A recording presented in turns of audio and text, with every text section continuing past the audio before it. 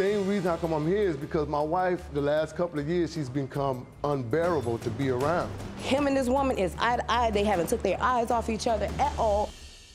She's the judge who gives rules on the law and life. She's intense with common sense.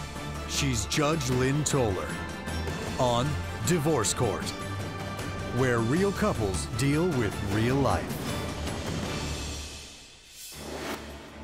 46-year-old Danny met 35-year-old Samarah one day when he happened to see her walking past his window.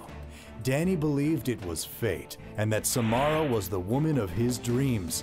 Now, after 3 years of marriage, he's worried that she might become his worst nightmare. If it ain't Samarah's way, it's no way. It's not gonna happen. I don't care what kind of expression I got on my face. He feel like it's something wrong. Oh, is something wrong with you? What's wrong? Leave me alone. Danny says he's done with Samarah's constant nagging. Today on Divorce Court. All rise. Court is now in session. The Honorable Judge Lynn Toller presiding. You may be seated. Good day, ladies and gentlemen. I'm here today with Danny Worley and Samarah Hopkins. Mr. Worley and Ms. Hopkins, the two of you have been married for 3 years. You don't have any children together, but you do both have children from previous relationships.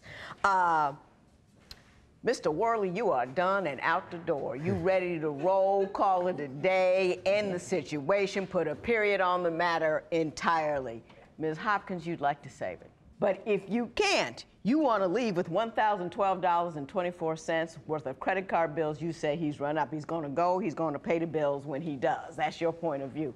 Mr. Worley, you say you don't owe it and that you should leave without having to pay it.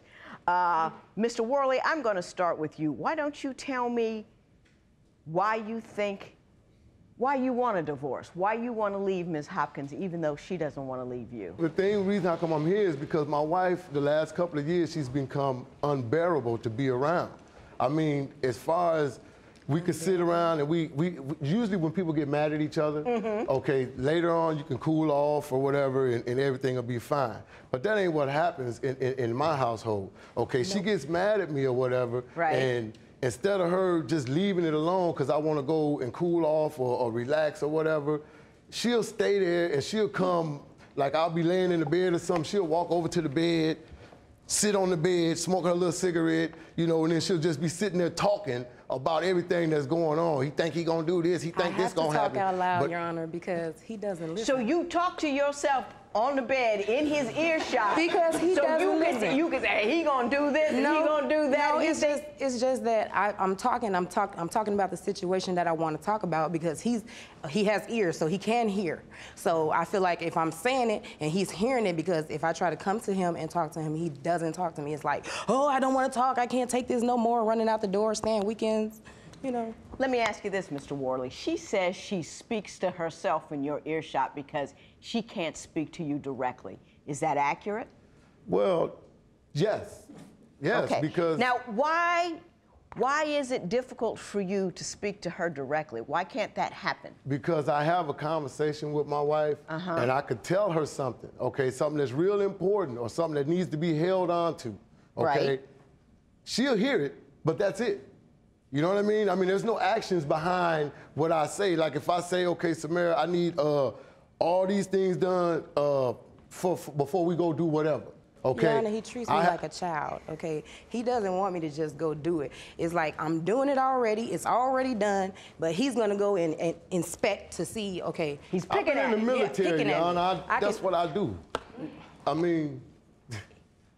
She wants to have a conversation, Mr. Worley. She doesn't want to just obey orders. There's a difference. I can understand that. I can understand that. But see, there's a difference also when somebody's already said something. You know, I'm not really an authority figure in this household. She's the one that actually, if something's going on or something's going to get done, she's the one that actually gets the final say, the final whatever's going to go down, it's going to be Samarah's way. If it ain't Samarah's way, it's no way. It's not going to happen. That's not true, I'm going to be sitting there arguing, mad, outside, doing whatever it is I feel like I want to do because she ain't going to hear nothing that I got to say. That's why we can't have a conversation. She says I won't be hearing nothing she says, but it's only because if I have a conversation with you and I expect some progress out of the conversation and it don't happen, I'm done with the conversation.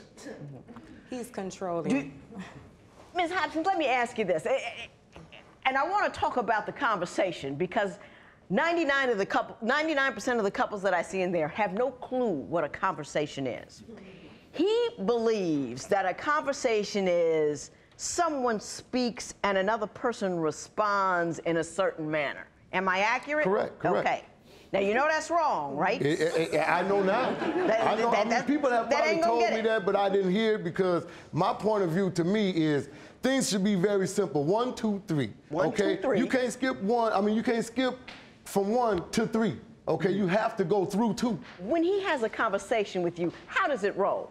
Okay, I can come to him, and you know, if it's not come eat, or you know, if it's not 2 words saying to him like come eat, then it's if I come with a full sentence, it's just too much. Oh, what are you talking about? Oh, I'm like, I'm trying to talk to you, but if I say come eat, he know how to do that. Oh, I'm gonna do that. All right, we'll get back to the conversation and the communication in a moment. Mr. Worley, you also say you have a problem with the manner in which she raises or deals with her children. Why don't you explain that to me? In our house, there's a rule for her and her son, and there's a rule for me and my 2 kids. When divorce court continues, is it Danny's way or the highway? It's because y'all took too long to do it. That's what I'm talking about. Everything shouldn't take that long to do. You already know it needs to be done. Is your mate getting on your last nerve? Be a guest. Call toll-free at 1-877-311-2222 or visit our website at divorcecourt.com and become a fan at facebook.com/divorcecourt. Divorce Court is back with the case of Danny Worley, who wants to divorce his wife Samarah because he claims she doesn't respect his leadership at home. She ain't gonna hear nothing that I got to say. That's why we can't have a conversation. Give me an example of when you feel she's allowed him to get away with something. I'm gonna tell you right now. I tell him every time, take out the garbage. Okay, that's plain as I can get. Take out the garbage. You know today Tuesday, the garbage gotta go out. Okay, sometimes they get right to it, you know what I'm saying? But other times, I have to come back in the house, like if I come in from school or something, I come in the house and stuff ain't done, then she got a problem, but he always yelling, I come home and stuff is out of order. If ain't nothing the way So is it all the kids' jobs to take out the garbage, or do you pick one? Is it a rotation? It's the two boys. The 2 boys, and the garbage doesn't always go out. And it doesn't always go out. Yes, it does. And do you get angry when the garbage doesn't go out? What happens? You come home, the garbage is still there. And as soon as I get home and the garbage is still there, I have a whole issue. I say, look here. I done told you all day that this needs to be done. Y'all already know what y'all supposed to do. Y'all come in here, y'all done sit around, you playing with your mama or you playing the games, you're doing whatever else. And you didn't do your chores. You didn't do nothing you supposed to do. That's not true, Your Honor. Ms. Hopkins, I'm going to say this. My husband has, on more than one occasion, told me, don't ask the boy, tell him to do it. Don't have a conversation, don't discuss it. Give him an order. Do you? A little bit? No. Yeah, Yes. this is what happens. First of all, I don't let them take the garbage out until night. That's the way I let them get all the garbage from upstairs, downstairs, whatever. If I'm still cooking or I'm doing something and I still need garbage to go in there, then I don't let them take it out until I tell them to take it out. Because it's a logistical matter. You know what I mean? Makes more sense. Right. So when he comes in and it's not done, it's because I told him to wait. It's because y'all took too long to do it. That's what I'm talking about. Exactly. Everything shouldn't take that long to do. You already know it needs to be done. You get up in the morning. I do everything, Your Honor. She get up in the morning, she knows she needs to brush her teeth, right? She be up way before dawn brushing her teeth. Okay, why can't the same thing go into what I'm talking about? Hang on. See, here we go. Most people don't understand what a conversation is. Let me explain to you what a conversation is. A conversation is a statement of position and a need, a desire, or want. And then the other person makes sure she understands what that need, desire, or want is and responds to it in a certain manner. And then the 2 of you discuss why you want to do what you do, how you want to do it, and then figure out a way to get it done. Mr. Worley, you seem to think a conversation is I state, you do. Right, exactly. And what she told me right here was, you stated about you want the garbage out now. She gave me a very logical reason why she waits till the end of the day. And you don't seem to think, makes sense, let's do it like that. How come that doesn't make sense to you? It doesn't make sense to me because why sit around and wait? If you got garbage... She just told you. Because later on there's going to be something here that I need to go take, whatever. No, you didn't. Now, this is another thing. I'm going to give you something when you leave here. Please do. It's a book. It's called Making Marriage Work. I got a whole chapter on the two of you. Okay. Actually, I got 2 chapters on the 2 of you. Okay. Here's the thing. You see a situation a certain way. You have to be able to get next to the notion you just might be wrong. When divorce court continues, is Samarah being insecure? Something just show up on the TV. Okay, I'm watching, she watching. First thing she'll do is, you know, I'm looking at her like, hold on, I can't watch TV now.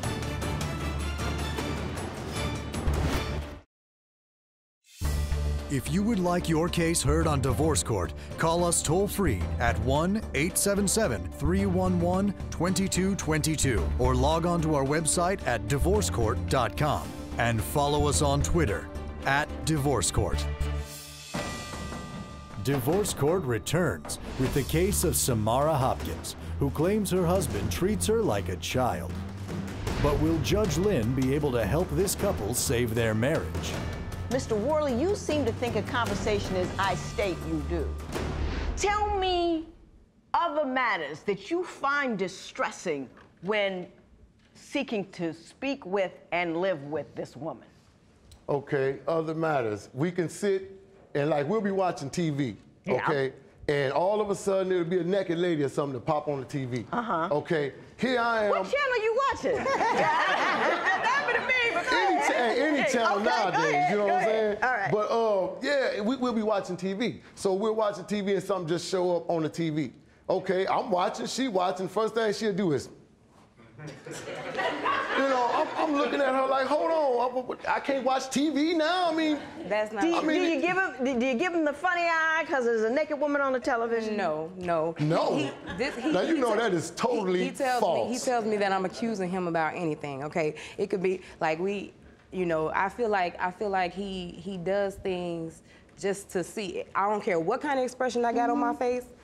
He feel like it's something wrong. Oh, it's something wrong with you. What's wrong? Leave me alone. You know, this, that, and the other. So what you're telling me, he sees everything you do as related to him. Okay, we go on a cruise, and there's a lady that's singing. Her and her husband is a band or something there. We step in and dance, and the lady come over with the microphone to get us to sing with her. We start singing with her and everything, and we all up into it. It's a Marvin Gaye song. So when we left up out of there... Good music, no, it's good music. When we left up out of there, the first thing she did when we got in the foyer, why you have to be all up in her face? I said, hold on, we are entertainers.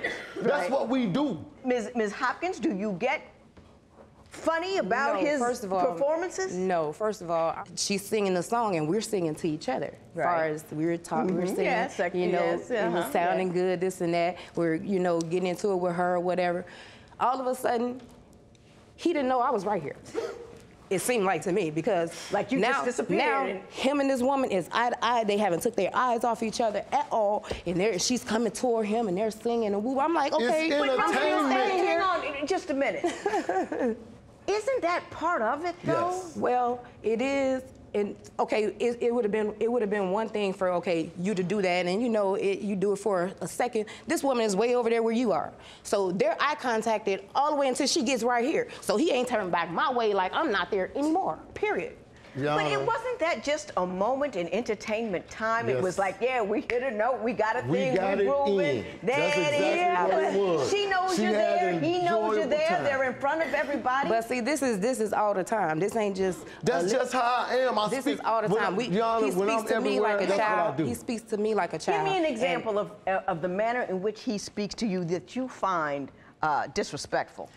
Just he yells and screams at me all the time. Like, okay, he's very controlling and like one time he's sitting down there and he's watching TV and he's drinking his beer or whatever. He has to use the bathroom. Okay, that's fine. Someone's in the bathroom. He goes upstairs. He's banging on the door, banging. Hurry up out of there! This, that, and the other, right? And so you know they're hurrying up out for him to go in. When he comes out. He goes, yeah, from now on, y'all come downstairs and tell me when you gotta go to the bathroom so I can go first if I have to. Excuse me, Miss Worley. Tell me she made that up. No, that's true. That is true. That's true. I appreciate your honesty. I do. I'm gonna tell you why I did that. Please. Because anybody know when you watching TV, all right? Yeah. And you done drunk a lot or whatever, you know what I'm saying? Sometimes you got to go right now. You can't just wait and you know. So I told them when I'm watching the games or whatever, tell me y'all finna go in the bathroom. You go in the bathroom. That way I know I ain't got to go up there yet. Somebody else is already in there. But if you don't tell me and then I come upstairs and I got to go, man, what is y'all doing? Get out of here. You know? That's why I asked Mr. Worley, how old are you, sir? Well, I'm 46, man. Now, by 46, you should have your bladder control situation together. When divorce court continues, are Danny's expectations too high? 3-4 times a week would be perfect for me. When we first got together, it was 8 hours the first day.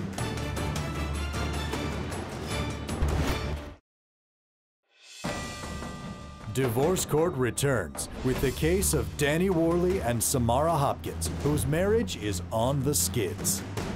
Mr. Worley, I'm going to ask you, you say your wife, Ms. Hopkins, withholds sex from you in order to garner compliance. Before we get into that, why can we talk about that? Mr. Worley, explain that to me. Because, see, I'm a very aggressive person in bed. I love to make love to my wife. She is just that type of person, you know what I'm saying, that I want. Now, when you say aggressive, well, what does that mean? Grab, now, don't like say too much. I know. I like to grab. I like to touch. I'm you all about it. Yeah. I do what I do when I'm in there. You know what I'm saying? I ain't in there. I ain't in there. I know you didn't mean it like it sounded, but I was deep. I ain't in there just to be in there. Is what I'm saying. I'm having fun. You're right. That is not true. So Ms. you don't Hopkins, do it like that? But you're saying that she doesn't want. She's not as interested in intimacy as you are? Yes. My whole thing with that is I could 3-4 times a week would be perfect for me. You know what I'm saying?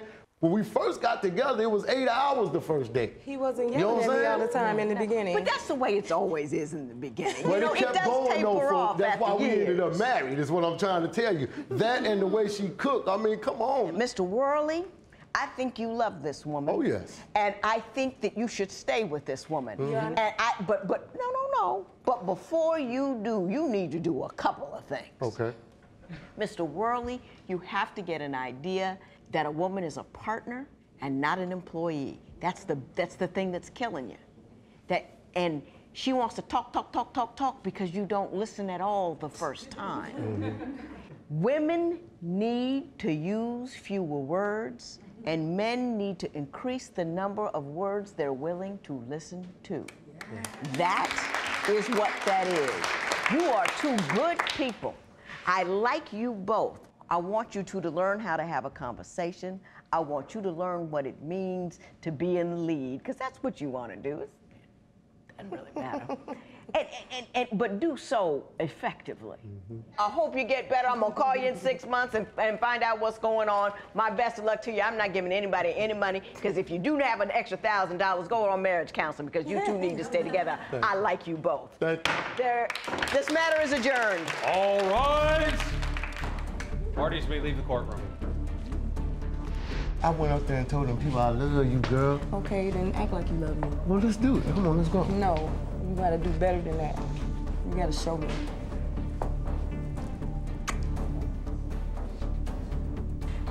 That ain't showing me. You got more to do.